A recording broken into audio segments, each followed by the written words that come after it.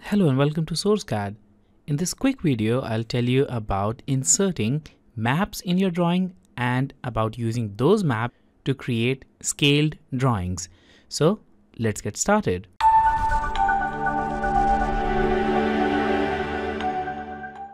So here we have a blank drawing, and before we actually begin importing the map, I am going to change the unit.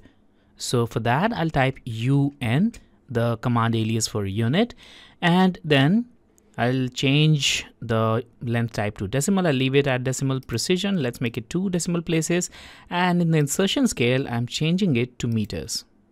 Now with the rest of the settings unchanged, I'm going to click on OK, and that's our unit setting.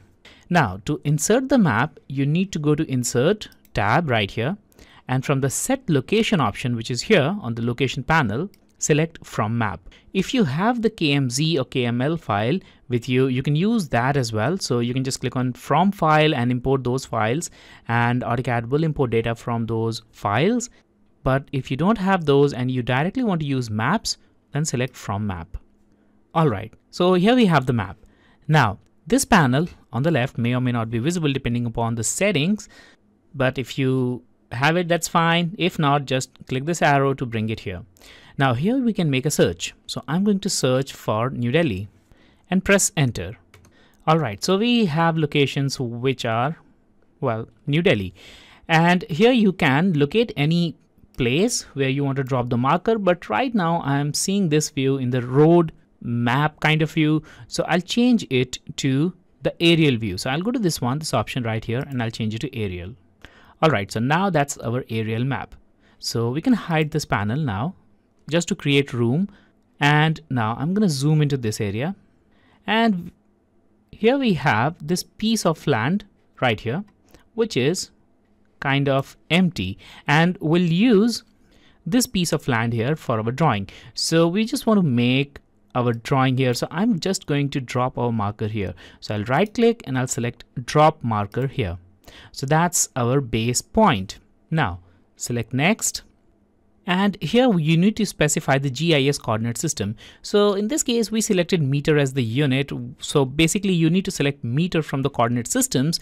Also, since we have lots of options to select from the meter unit, I will select the world Mercator meter, and in the time zone I'm going to select GMT plus 530.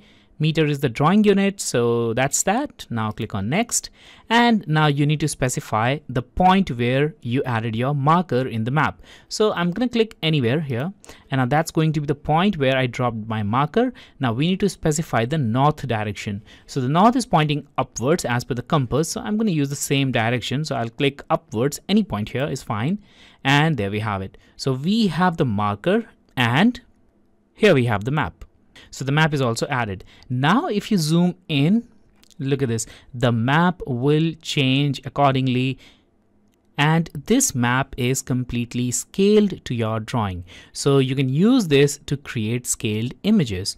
Now before I actually make any kind of scaled drawing, I will check the length of a couple of these buildings here. So I'm going to select DI, the distance command, and let's start with this one. So here we have a square kind of building. So let's just click on this point, and let's see, this length is approximately 33 meters. We are using meter here as the unit, so remember that. So here also, if you look at this area, I'm going to just click here and then here. Now this length is approximately 70 meter. So that's 70, and well, we have plenty of room here actually. So this is like 93 or maybe 100. You can just say that this is 100. So we can make a pretty big building here, and I'm going to start by adding a rectangle. So I'll go to home and rectangle tool. I'll click at a point right here, and now at 80, 50 and enter. So there we have it. Now the rectangle is obviously horizontal. I'll just rotate this one. So I'll select it and rotate. This is the base point, and I'll just make it approximately parallel to the wall, and I'm going to select it, move, and I'll move it close to this point right here. So there we have it. So this is the place where we'll be making things. Now you can customize this map as well. Right now, if you zoom in or zoom out, the resolution of map will change accordingly. And obviously for this, you need internet connection, as well as for using the map, you need to be logged into your account. So right now, as I'm already logged into my account, as you can see here, and that's why it's showing me the map. But if you are not logged in, it will prompt you with a message that you need to be logged in, and you can just add your credentials to log in, and then you'll be able to access the map. Now, as I was mentioning, we have this big map to work with. But if you don't want that, you just want to work with a smaller area and want to leave everything else, then in that case, you can go to geolocation tab and capture the area on which you want to work. So I'm going to select capture area, this one, this option right here, and I'll make a box which is larger than this one. I want to add some objects from the vicinity as well. So I'll just select this point and maybe here, and the area is now captured. Now you can hide the rest of the map.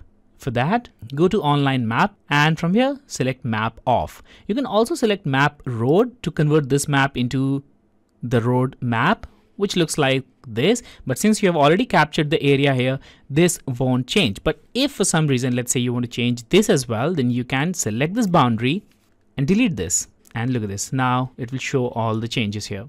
Similarly, if you want a hybrid map, which is combination of aerial as well as map, the road map, then you can select this, and finally we'll select the map off. But before that, let's select aerial map.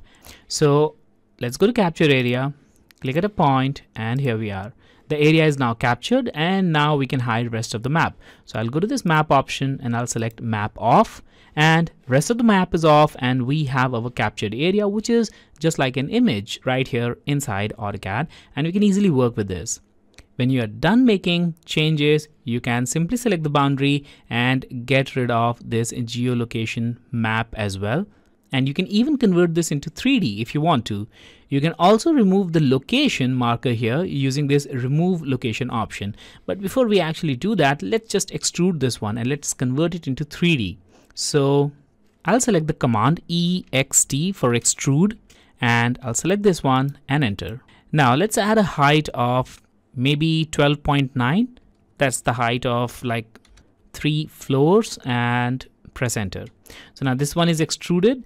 If you now go to this home icon, you will be able to see the thickness here. So height is added here, and you can even change the visual style from here. So maybe I'll just change it to shaded, and now you can see the 3D drawing.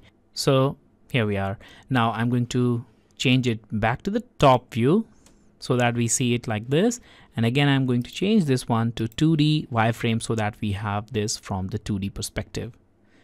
Now, if you want to remove the map, just select the boundary and press delete, and the map is removed, but we still have the location data. If you want to get rid of that, select remove location, select yes, and the location data is also gone. So now we have this rectangle which is with respect to the map, and we can now build our drawing on this. So that's how you can use maps in AutoCAD. So I hope you found this video helpful. If you have questions related to this, let me know in the comment section, and don't forget to share this video. I'll see you soon in another video.